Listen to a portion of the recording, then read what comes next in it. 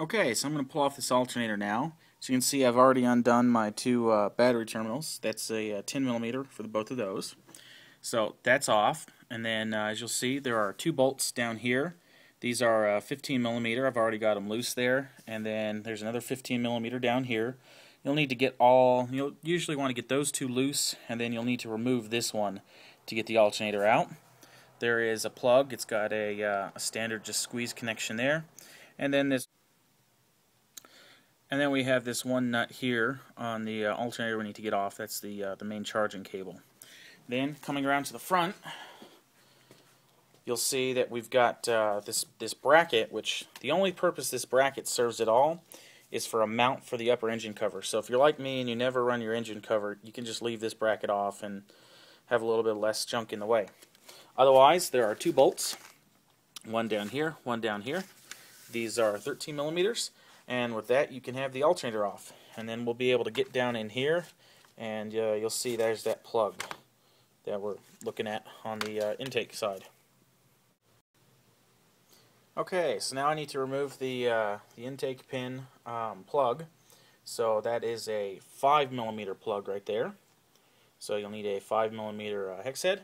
So there's one there, and as you'll see, there's one right back here, just right next to that coolant hose. So I'll remove those, and then I'll start turning it over and put in the pins. So let me go ahead and show you what the factory tools look like now before I start putting them in. So this is the flywheel flex plate locking pin. So as you can see, it's just a thin little pin with some threads on it, a little tapered in there. And it's not particularly useful as a tool. I've never actually been able to use this tool. I pull it out every time and I'm never able to do anything with it. So I always end up just getting a drill bit that's the same size as this and sticking that through the hole. Next up, this is the intake locking pin. As you can see, the eye on there. It's a little bit bigger head at least, but it's pretty much the same dimensions here, and these are actually interchangeable. But anyways, this one's meant for the intake. You see, it's got some threads down here by the head. Let's see if we can get that to focus. There we go. It's got threads down by the head, so that's where it'll thread into the valve cover. And it's got this tapered end, and that's where it'll go into the cams. There's a little hole, and it'll sit in there and lock that in place. Similarly, you can see here's the exhaust pin, and pretty similar in design, slightly different dimensions, but like I said, they are interchangeable. And then here we have this is the tensioner tool. So it's just got a couple little nubs here, so you can put that down into the timing belt tensioner and tighten it up. So the part number on this one is 9660, if I remember correctly. Let's see. Yeah, that looks like a 9660 right there. Let's see. This pin is 1053, and this one should be 1054. 1052, other way around. So 1052 and 1053. 1052 is intake, 1053 is exhaust. And then this guy is 1089. Let's see if we can see that there. 1089, just barely.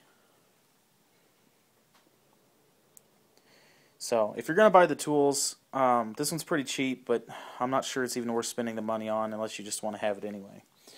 So, and then to give you an idea of how these two compare, let me set them side by side there. So if you can see that we got a little bit difference in length, and so you can interchange them and they'll still work. But if you were going to buy just one of these or two of these, if you could only find the same one, I'd recommend getting two intake pins because the intake's a little bit longer. I know that's been an issue for a couple of people. They were only able to buy the intake for whatever reason and not the exhaust. So in any case, if you're going to buy them, buy each one of them. But for whatever reason, you can use two of these instead of two of these. So anyway, so I'll go ahead and I'll get these put in, and then I'll show you what that looks like. Okay, so I've got both cam locking pins in now. And so as you can see, they're nice and easy to turn in. There's absolutely no bind on these. I can run them all the way in by hand, no bind. Same thing with this one over here. I know you can't really see that well, but I can run it in and out with no bind whatsoever. So what I've done is I put a 21mm down here on the breaker bar, and I've turned the engine over by hand left and right until I found the holes. Now usually what you end up having to do for this is it's kind of hard to locate the hole using just the tool. So you can take something skinny or small or whatever you have happen to be around. This case is a little bit too small. I ended up using a short little drill bit, well, not short, but small little drill bit like this, and I felt in through the hole. And when I felt that I found the hole in the cam, I was able to put this tool up and then turn the crank back and forth, just little increments until this went in really nice and smooth. And when this one goes in without any bind at all, you'll also find out this one goes in without any bind at all. Now, it is possible to put them in, get them threaded, and then just run them in with a wrench or something. Don't do that. It'll be off a little bit. Make sure they go in without any bind at all, and you can do it by hand. If it's not going in by hand, then something's a little bit off. Sometimes what you'll find is that you can put in this one nice and easy by hand, and then the other one doesn't want to go in nice and easy by hand, in which case just turn it a little bit until you can screw it in. I think that's caused by some stretch in the belt, and there's just a little bit of play in between the two. So even now, though, with these cam locking pins in place, I can put the 21mm down here on the crank, and I would actually be able to turn this back and forth just ever so much. So you want to be careful with this and make sure that you've got these both in as easily as they'll go, and then from there we can go ahead and pull these off. So now that I've gotten these pins in place, I'm going to go down below and I'm going to check and see if my flywheel lines up. If I can get my flywheel pin through, then I'm good. If not, I need to take this and I need to turn it 180 degrees over, and then I'll be good. So hopefully this is it and I don't have to do this again, because it's a little bit of a chore to get these things in where they go in really nice and easy. So next we'll go down to the flywheel and try putting in the flywheel pin. So what I'm going to do is I'm going to grab this pin and I'm going to go find a similar sized drill bit that's just the exact same size as this, and I'll put that through. Because if I try to put this through, it won't go in far enough with these threads, and the end of it will just not quite go through correctly. So I'll get a drill bit that'll allow me to have more protrusion in through that hole. It's about this length. Okay, so what I have here is a 1/4" drill bit, and it's just slightly smaller than the diameter of the shaft. A 5/16 is just a little bit bigger, so I didn't use it. If you're a machinist, you may have something around in the 32nds or 64ths that'll be a little bit closer. But generally this 1/4" drill bit will work just fine. Alright, so here's the fun part. I've got this pin through. I got lucky on the first try. There's my drill bit there. So this is very difficult to see. You probably won't ever really be able to see the hole. But you can stick this through. It slid right on in. There's no wiggle. It's nicely, just perfect. Got real lucky this time. So, to give you an idea where we are, we're right underneath the passenger door. Under here, there's the oil filter, and we're looking up above the exhaust. And if I get in here, you can just see it right in there. Other ways to come up from underneath, this is where you'll reach in with your hand. So, I've got this in here. Let me see if I can get the camera up for you to see it.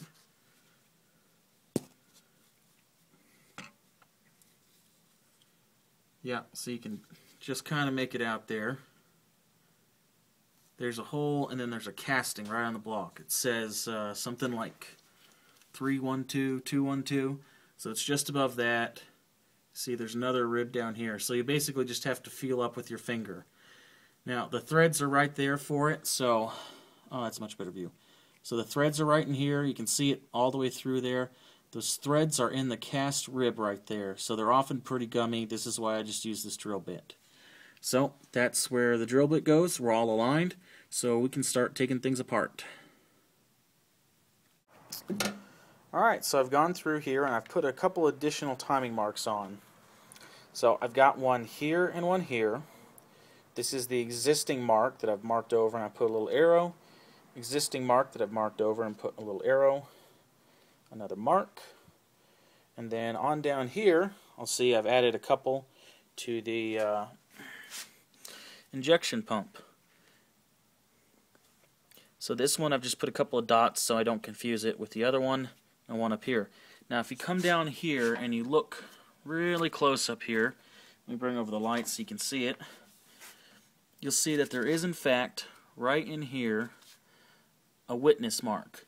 And so you'll see that the notch on the pulley there does line up with the witness mark. So we know that's in time. So that's how you know that the injection pump is in time with everything else at 90 degrees after top dead center. So the injection pump is the only thing that has a mark on any of this stuff for you to reference later.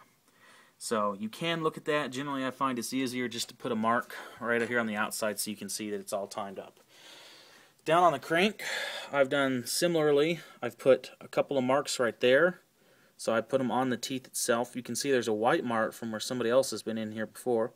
So I've got a couple marked down there, as well as, if we come over this way, you'll see I've put a couple right there on the outside edge. So I've got 3 marks down there. Hopefully I can all get it lined back up based off of these. I'd put more marks on, but you know, there's only so much you can do that makes it worthwhile, and you might just get them confused. So I've got that mark on there. We're all ready to go. And I'm going to put on the cam gear holder and break loose these cam bolts. Okay, so I've got the cam gear holder in place. If you look down this way, you can see you basically just run these knobs in, and a little I guess I don't know what you call that, a tooth comes out and engages the other part of the tooth. On both of those, this will lock it in place. I can come in here and undo these 2 bolts. If I was just doing the belt, I would just throw this on, take off the tensioner, undo the tensioner down here, pull the belt off and put on the new one. And I just use all my timing marks. But I'm going to go ahead and just use this to hold these while I get off the cam gears, and we can pull off this rear cover. Okay, here are the cam gears off, and then the timing belt tensioner. So that's a 10 millimeter, and these are 17 millimeters. So just undo those. An interesting thing is this has been apart before, even at 96,000 miles on this vehicle. You can see there is somebody placed a mark on them right there. And if you look at the inside of these gears where they mate onto the end of the cam, you can see it's completely smooth. There's no, there's nothing to time it itself. Now you see that little dirty mark there right next to that white mark? If we come over here and take a look, you'll see there's actually a notch on the 2 cam gears right in here. And so these 2 notches, one way to tell that you at least have these 2 in time is that these notches will always point directly at each other. So when the pins are in and they go in nice and smooth, these notches will be perfectly aligned. Now you can look at the dirt mark and see where this has been on here, but there's no way to see that when you're putting it on. So, you know, like I said, these can be put on. Even if I put one on right now, you see I can just spin it all around, and the only thing that holds it in place is the press fit. So, no way to time these. You have to rely on the timing pins to do it. So, next up is to remove the timing belt idlers. And these are a reverse thread 15 millimeter, so turn these clockwise to remove them. So here's one of the removed timing belt idler pulleys. And as you can see, there's some grease there that's been leaking out of the bearing. So the main reason we want to replace these is that so they don't break and seize up and do damage to the engine, but because we've got this this grease that tends to leak out of them. So you see this is pretty common with them around the 100,000 mile mark, that they're leaking grease, and some are worse than others. Some will have more noticeable play, but in general I would say it's always a good idea to replace these.